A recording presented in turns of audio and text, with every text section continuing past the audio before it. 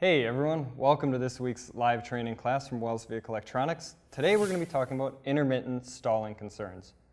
For those of you who don't know, I'm joined here by Fritz. He's usually on our Spanish broadcast, but he'll be joining us from now on in English. That's right, the same thing. Mike helps me with the Spanish. I'm going to be helping him with the English part of this now. Excellent, thank you. Yep.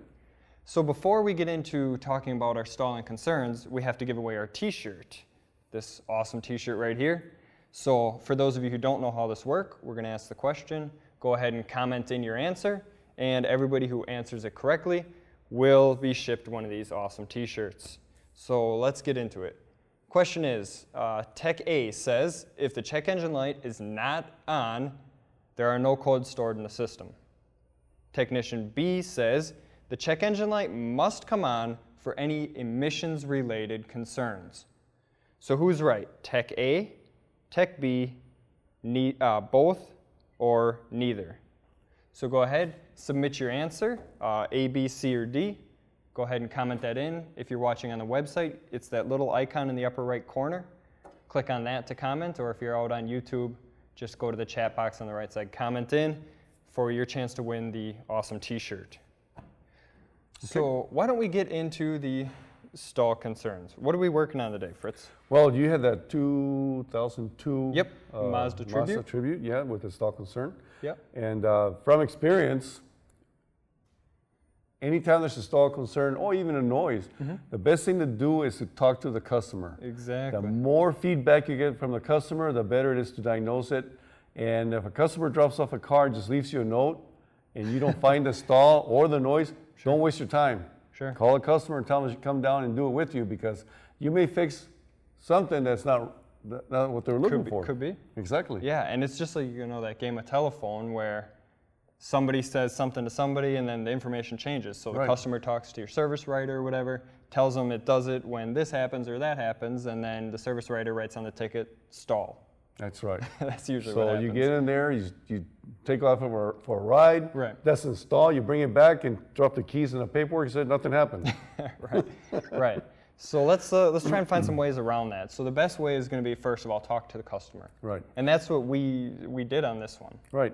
As more information Mike got from the customer, it got very easier to diagnose. Exactly, yeah. It really helps you pinpoint where to start looking. Exactly. So when I talked to the customer with this Tribute, this is a 3-liter Tribute, Mazda Tribute, just like an Escape.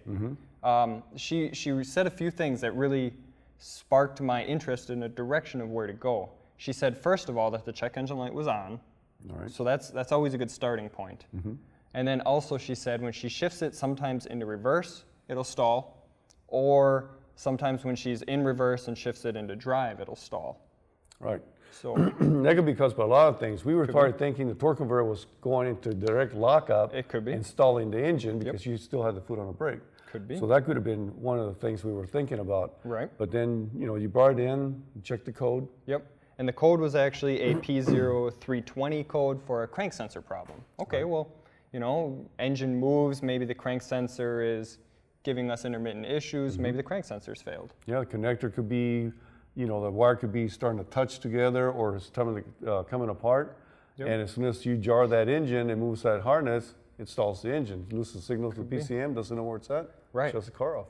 So normally, you know, if I didn't talk to the customer on this one and hear that when she's shifting it and the engine's moving, I would have started with going ahead and scoping out the crank sensor. Right. Let's make sure that the crank sensor is actually giving signal, make sure it's doing what it's supposed to do.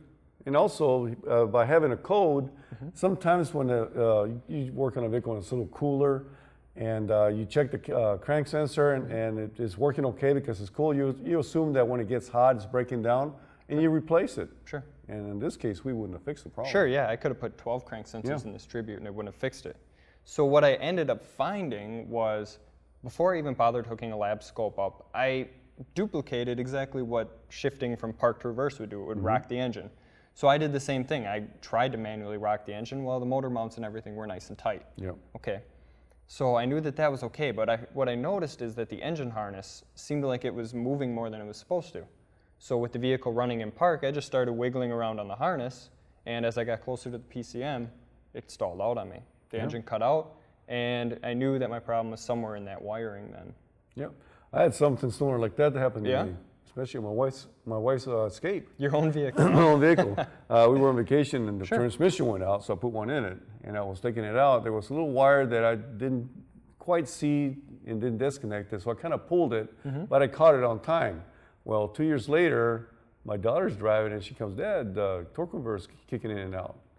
And I said, "You sure?" So I took it for a drive, and sure enough, it was kicking in and out. Okay. So I figured it was the solenoid in the transmission, Sure. or the torque converter clutch was starting to go out because it had a lot of miles.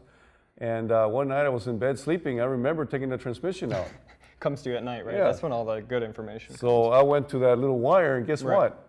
I pulled it, and it came apart. There you go. Yeah. And that's what we actually found on this one. When I got to the PCM harness, I started separating wires and pulling on individuals or little packs of wiring to determine which wire exactly it was. And I kind of already had a thought in my head that being that I had a crank sensor code, Right. and I had a stalling concern, and I tugged on a harness that had died, I kind of thought that it would be the crank sensor wire. So that helped me narrow it down to finding this gray and yellow wire here. And if we bring up a picture here, you'll see that the wire, while it's still connected and it's not torn at all, there's no corrosion or anything in there, you can actually see the color changes as it goes through that center part of the wire right there. That is typical of when the insulation actually stretches when the copper inside is broken. Exactly. So while the wire's intact still, the copper inside is broken and it doesn't pass the signal through to the PCM. So the crank sensor is giving out its signal perfectly. It's traveling all the way through the wire to that broken spot and then cutting out. And at that point, the computer says the engine's not running anymore. It cuts fuel and spark. Right. And it really was really odd. It was so close to the connector to the PCM. We found it hard to believe it was damaged there. So we don't know if somebody worked on it in the past and pulled it. Going and talking with the customer again, I found out that this thing had some work done on it back by the DPFE and the EGR valve. And what I found was one of the brackets where the wire is routed, there's a bracket right there that's supposed to have a nut on it to hold the harness in place. Right. Well, I found that nut missing, so the harness was able to flex and move more than it's supposed to. Right. And over time, that breaks down the wiring. Exactly. So that's something to really, really watch for. And, you know, sensors fail. We all know that sensors have their issues, and the best way to diagnose like a crank sensor would be to put a scope on it. But in this case, we could have scoped it all day long and it never would have acted up. Exactly. You know, when it's cold, sensors only fail hot.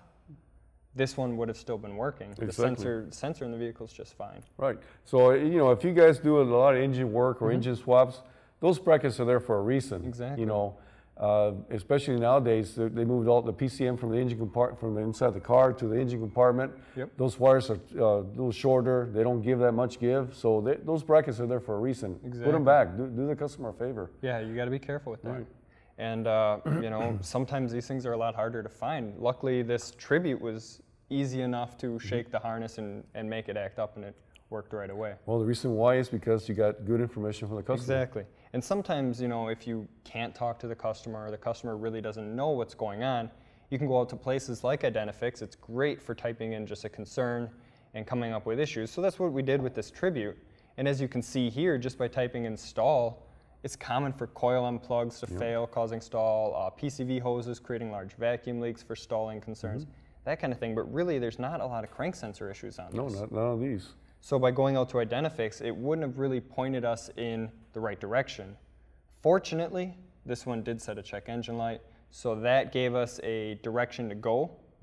But just because it's setting that check engine light doesn't mean it's necessarily related to that or that the computer's setting the right check engine light. And that's actually what we ran into with the next, or it's a possibility of what we could run into on the next vehicle. So why don't we talk about our next case study? And we actually do have this one in the shop today. It is a 2005 Dodge Dakota 4.7 liter. And similar thing to our Escape, an intermittent stall concern. But this one was acting up more so when the engine got hot. Right. And what do we know about when sensors get hot? They start to break down. They start to break down, increases the resistance, and causes them to fail. So why don't we go over there and walk through the steps we use to diagnose that, and we'll do some scope hooking up, and because that's always useful, right? Oh, in this case, yeah, it was very useful. Yeah, yeah, and you're when you're doing Spanish broadcasts and stuff too, they love that too. So Exactly. We'll be doing this one in 2 weeks in Spanish. Yep. So Mike will be there with me, and hopefully, since I already know how to speak English, you can learn how to speak Spanish. Yeah, hopefully I can pick up on some of this. There you go. That'll be nice with us working back and forth Right. like this. So, all right, why don't we go over to our Dakota and show you guys what we found on that one. All right, Let's go. Alrighty then. Great.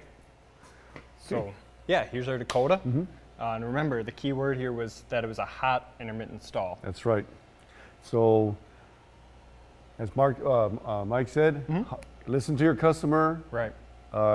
One thing I want to let you guys know, if you talk to the customer, he may forget something, you start working on it, you cannot find a problem, stop, call him, have him come over. This customer was very specific of how this thing happened. Exactly. 17 minutes after he was driving, it stalled out. Stalled out. So that means right there that its engine's hot. Exactly. And then he pulled over. Yep. And cranked it, got us going again. Right, but the crank was a little bit different. It was a longer cranking time, but then it would fire up, but it seemed like it was running a little different, like it was kind of lacking power. The engine just didn't seem quite right. Right, so we'll get to that, we'll explain it why. All right, well, first step for our diagnosis was we went out to Identifix and typed in stall concern and just to see what would come up, see if it gives us a direction to go in. So that's what we did here. You can see we have stall entered in, and we got some throttle body complaints, PCM, idle air control valves, coils, vacuum hoses, transmission issues. Right. But nothing related to nothing that would match his description of what was going on with the vehicle. Right, and fortunately on this one, we had a check engine light on also. So we had the P0335 code in here, which is referencing the crankshaft position sensor. Exactly. So just like on our Tribute, where we had a crank sensor issue, again, this one had a crank sensor issue. So we did the same thing, went out to Identifix and go ahead and search for the P0335 code, and it brought up something really, really interesting. So in our description here in the test procedure, it says here to duplicate the problem, which is always the first step, like you talked about. If you can't duplicate it, don't go any further. Right. You're just ending up wasting your time. Exactly. So duplicate the problem, and then they're talking about scoping the cam and the crank sensor. Okay, well, why would we want to waste our time scoping the cam sensor if the code we're getting is for the crank sensor? Right. It seems like a waste to go to the cam sensor, plug it all in, hook it all up, find where it is. Seems like more work. But what they actually say here is often the problem will actually be with the opposite sensor. The cam sensor can set crank sensor codes, and the crank sensor can set cam sensor codes. That's right. And that actually caught us by surprise. But when we started talking about it, we said, well, he pulls over, he stalls out, he pulls over, cranks it for a little longer, but it does manage to start. It does start. So now that tells us something there. Right. And so our next step was either we go to the vehicle and hook our scope up to both sensors and see what they're doing, or we do a little bit more research and find out why this thing can set a cam sensor code for a crank sensor and vice versa. And so that's the route we took first, was do the research and sit at the computer for 10 or 15 minutes and learn what the system is doing. And what we found was the fact that this thing uses a cam sensor that has multiple different tooth patterns, different groupings. Exactly. So it can determine which cylinder is which by looking at just the cam sensor. It doesn't need the crank sensor to run. You could drive around with the crank sensor unplugged, and it would run. It would have an extended crank time, but it would still run. Exactly. But vice versa, if you are missing your cam sensor on this engine, the engine will not run. That's right. So by knowing that information, we knew that we could just forget about the cam sensor and focus on the current sensor itself. And not necessarily because we got a current sensor code means it's a crank sensor. We got to check our wiring too. Exactly. Yeah. And so by knowing the fact that this thing stalls out but restarts, we can ignore our cam sensor. Right. We can go ahead and look at our crank. And like you said, we got to look at our wiring. Like on our Tribute, we had to do that wiggle test and find that broken wire on there. So that's what we did first on the on here is we wiggled around all the harnesses and nothing happened. That's correct. And remember, when you're doing the wiggle test, you're grabbing the harness and you're just trying to move it kind of like it does on the vehicle, sometimes a little bit more, but you're not trying to pull pins out of connectors or anything. So that's correct. You don't have to jerk it around or do anything like that. Right, you may end up with a Tribute with the broken wire. You could break a wire that wasn't meant to be broken or wasn't broken in the first place. So we did the wiggle test on here and it didn't do anything. We went ahead and moved on to another test, and that's the tap test. But why don't we go ahead and hook up the scope first so everybody can see what it looks like. Well, and then we'll do a tap test from there. Should we bring our wiring diagram and show them where we hooked up? Sure, let's do that. So here is the wiring diagram. And now this diagram actually gives us a ton of information. Yes, it does. More than just what color goes to what part of the connector. If we look at this, we can kind of cross things off our list of things to check. You know, besides just scoping our signal, we know we have to scope our signal. It's a 3-wire sensor. A 2-wire sensor you can't. Right. I mean, a 2-wire sensor you can do a different test. You can ohm a 2-wire sensor, but a 3-wire sensor is a Hall effect switch. Right. So it's a digital waveform. The only way to get a digital waveform is by using your scope. Right. Yeah. An ohm test wouldn't do you any good with a 3-wire. Right. So we would go ahead and scope out our signal wire here. And we do have that set up already for you guys, and we'll show that in a minute. But pin 1 on both the cam and the crank is signal back to the computer. But what we can kind of determine here and what we can cross off of our list is if you look at our grounds here, both cam and crank sensor and map and throttle position and intake air temp all share this splice in common, this splice 123 that goes back to ground. So we know that this splice and the path to ground must be okay because we're not having issues with any of these other sensors. What this doesn't tell us though is it doesn't tell us if our path from the sensor to the splice is okay. We could have an issue in there still. That's true. But at this point, I would be moving this down my list of things to check, I guess. Same thing with our 5-volt power supply in. From our PCM here at the bottom, 5-volt comes up to splice number 122 and splices to our throttle position sensor. Not having any issues with throttle position, so we must know that the computer's sending the voltage and it's getting to the splice. Now there's no way to know yet if the splice to the computer, to the crank sensor is okay. That's something we could check. But again, that's something I'd probably move further down the list, knowing that the rest of this is okay. Right, and by hooking up the computer to the crank sensor, we can actually eliminate all that, because if we can get a 5-volt reference, we can see a signal, then we know that all that's fine. But on the other hand, you know, it doesn't hurt to check and wiggle the wires. Exactly, yep. So if we're getting a signal out of the crank sensor, it has to have power and ground there. You know, 3-wire sensor works with power, ground, and then the signal leg. So without one of those 3, then it wouldn't function at all. That's correct. All right, well, let's see what it looks like. All right. All right, so I'm going to go ahead and get the scope pulled up here. And we'll see up on our screen. All right, here we go. We'll see up on our screen. Let's take a look at our parameters. If you want to go ahead and bring this up. You can see our parameters right now. We're on channel 2. This is hooked up to our crank sensor. We're on the 20-volt scale. And the time is set at 20 seconds right now. So I'm already thinking this is probably not going to look very good. But let's start it up and see how it looks and how we're going to change it. All right, got contact. All right. So right away there, we saw our sensor go up to 5 volts. So that tells us we're getting power in there. And then it starts switching here. So I'm going to change our scale now. We want to zoom in. We'll start with voltage. Bring this down. Let's go down to 10. There we go. You can see this cleaner now. Let's jump our time down now too. We'll go from 20. Let's go down to, let's see what 5 seconds looks like. That's still pretty messy. Let's go down to 1. Starting to look better. Let's try 200, 100 milliseconds. I like that right there. That looks nice. So we're on a 10-volt scale, 100 milliseconds. This is our crankshaft position sensor signal. And Fritz, what do you think of this signal?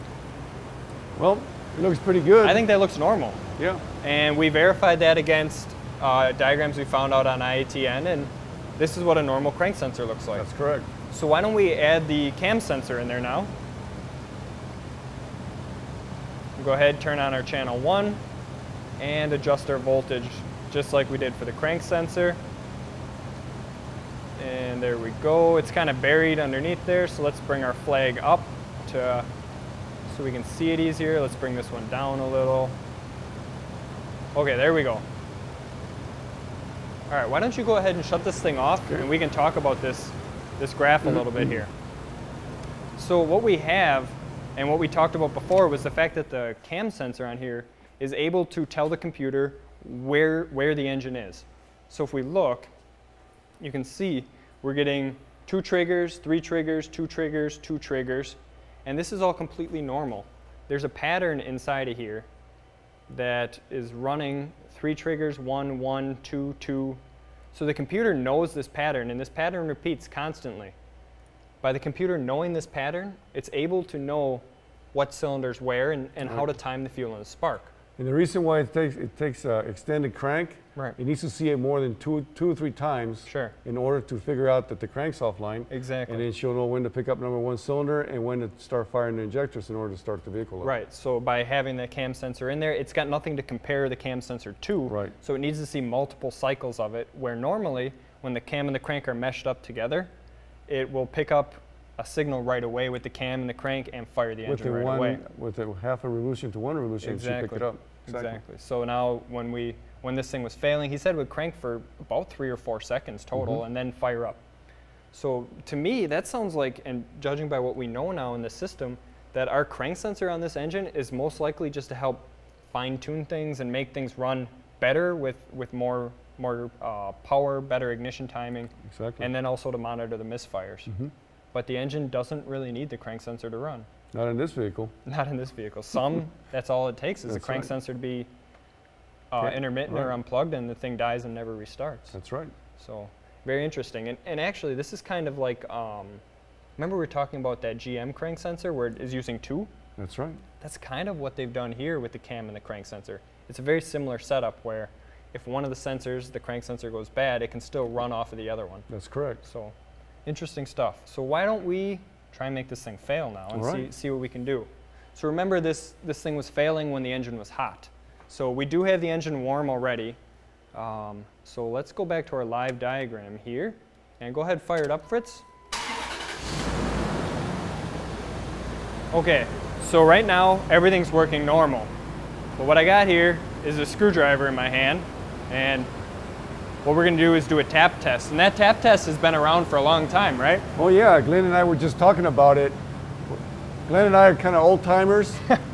And back in the 80s, beginning of the 80s, when they started having more electronic map sensors and components that would fail because the soldering would fail due to the heat.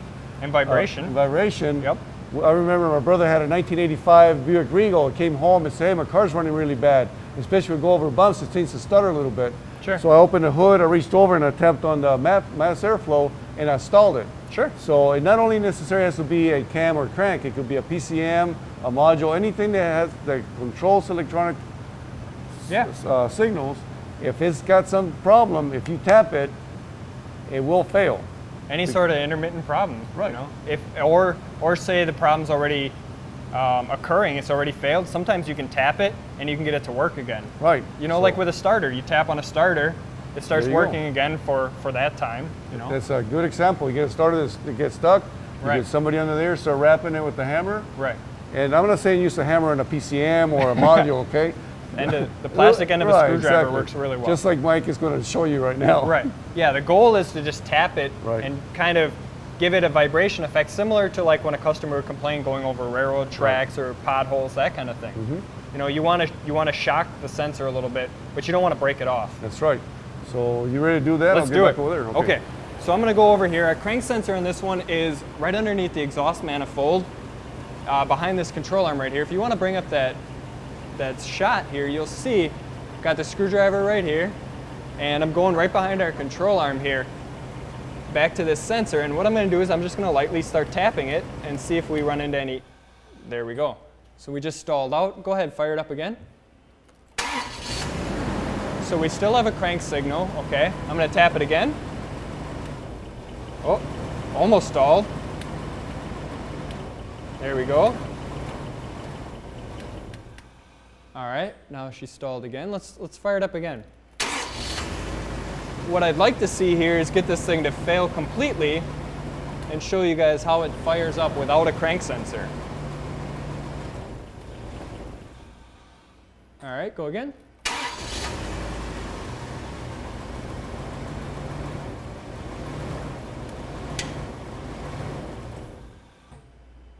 and again. All right, so it doesn't look like it's gonna play nice. Let's just let it sit running for a minute here and see if we can't get it to stall out on its own. So while it's doing this, why don't we see who answered the question correctly? Now remember, the question was if the check engine light is not on, there's no code stored in the system. And if the check engine light must come on for any sort of emissions related concerns. So let's see what we got here for answers. Oh, we got a bunch.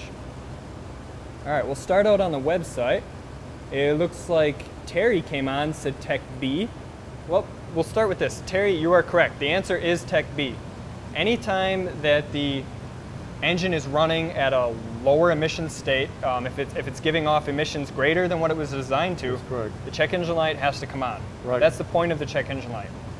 It was mandated by the government to come on when the emissions were, tailpipe emissions were increased. That's correct. So Technician B is correct. Technician A, if the check engine light is not on, there are no codes, that's incorrect. The check engine light does not need to be on for there to be PCM codes. Exactly, especially transmission codes. Right. Or what other ones besides that? There was that older Nissan that used to set knock sensor codes and never set a light on. Exactly. So if you have a vehicle that you haven't seen at the shop, it's got a check engine light, run a full spectrum of codes. Right. Go through the whole Across history. all the modules. Exactly. Do all the modules. It might give you a better idea of what the car's actually been through, and it may help you diagnose it a lot easier. Sure. Because you'll know what's hasn't been done, or or where the car's it's having troubles. Sure. Or maybe you have a PCM issue that's storing codes in the BCM, saying the BCM could be saying that the PCM is having issues. That kind of thing. So it's always good to check all your modules. That's correct. So let's see who else got it right. Looks like Terry here. Terry, you got it right. Henry says Tech A. Sorry, Henry, that's incorrect. Todd and Jeff both also said Tech B. All right, great, guys. Let's go over onto YouTube now and take a look. Neil came on. Neil said Tech D, or excuse me, neither. Sorry, Neil, that's incorrect. Nevea Thompson says C, both. Sorry, again, incorrect. Hayward's Automotive, he says Tech B. That is correct. Kevin says, sorry, he misread Tech B, so he corrected his answer. Awesome. Okay.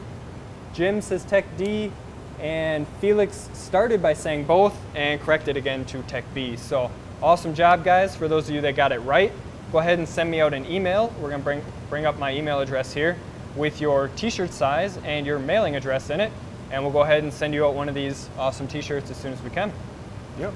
So awesome. Let's just make sure nobody else commented in here while I wasn't looking. Great. Okay, let's see if we can get this thing to stall out once more before we go. So I'm going to come back down here again, if you want to bring up that shot, and let's see what we get here. Here we go. All right, it's stalled out. Go ahead. So we still have a signal. All right, go ahead. Now, I would love to be able to unplug this sensor right now, but it sits directly underneath our exhaust manifold, and I don't like getting burns on my hands. All right, go again. Oh, there we go. There we go. We have no crank signal at all. Oh, it just came back. Oh, man. Let's try it once more. Are we going to leave it dead? Okay, go ahead.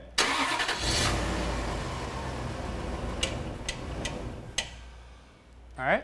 All right, well, we did see that it was trying to start without the crank signal. If we would have cranked it for about one more second, it would have fired up with that crank signal line being stuck at that 5 volts. Yeah, what Mike was trying to do is get the signal not to come on. Right. And I should have stopped turning it and then turn it so you can tap it. And we were trying to show you guys this. If you tap it with the signal dead, by tapping it, we could get it to come back on and start the vehicle. And so, just like the starter, if it's not acting up, if it's dead at that moment, you can tap it and make it come back, and vice versa. Sometimes it works either way. Even a fuel pump. Sure. Get a nice big hammer, you tap that fuel pump, you get it going. Sure, exactly. Well, all right. So I guess, watch your signals and see what you got coming out. And intermittent things are hard to find. Listen to your customer. Exactly. And like we said before, if you do what your customer said and you don't get no results, don't waste your time. Call him up, tell him you need to come down, go with him. Yeah. Because when he's test driving it with you, he will say, oh, by the way, I forgot to say this. And it'll make your life a lot easier. Sure. Yeah, they know what's best for, or they know their vehicle the best. That's right. So okay, anything else? That's it. All right, so a little bit of change of schedule here, guys. Our next broadcast, normally it would be in 2 weeks. We're actually changing to a new format. Our next broadcast is not going to be until September 1st. So you won't get to see us again, sadly, until September 1st. The new schedule will be the first Thursday of every month. We're going to be doing the English broadcast. So like always, first Thursday. And then the Spanish broadcast, for those of you who watch English and Spanish, the Spanish broadcast will be the third Wednesday of every month. So just a different week, but still on Wednesdays for you guys in Spanish. So just changing it up a little bit. And all right, I think that's about it. The only thing is, Mark's closing, we figured that was... right, exactly. Mark said it the best when he said, you know, without you guys being there, we would not be here. So thank you, and we'll see you again next time in the Wells Tech Garage. Have a good one, guys.